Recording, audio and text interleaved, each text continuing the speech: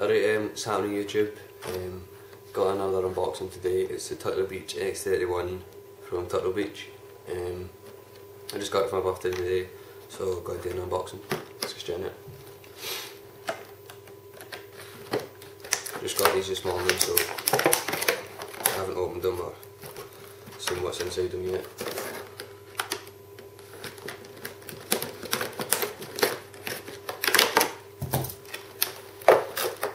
There's the headset itself. It's the Turtle Beach X31s. I think they have 5.1 digital surround sound. They're take batteries. This is a wireless version of the headset. The other versions are wired, so you have to run the sound cables from the Xbox to the headset itself.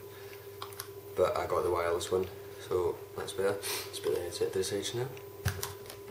In the box you get the receiver for plugging into the Xbox to power it. You get the chat mic, which goes from the Xbox to the headset, so you can use it as a mic as well. And you get the sound cables, the follow through jack splitters, and the 3.5mm adapter to go in the receiver.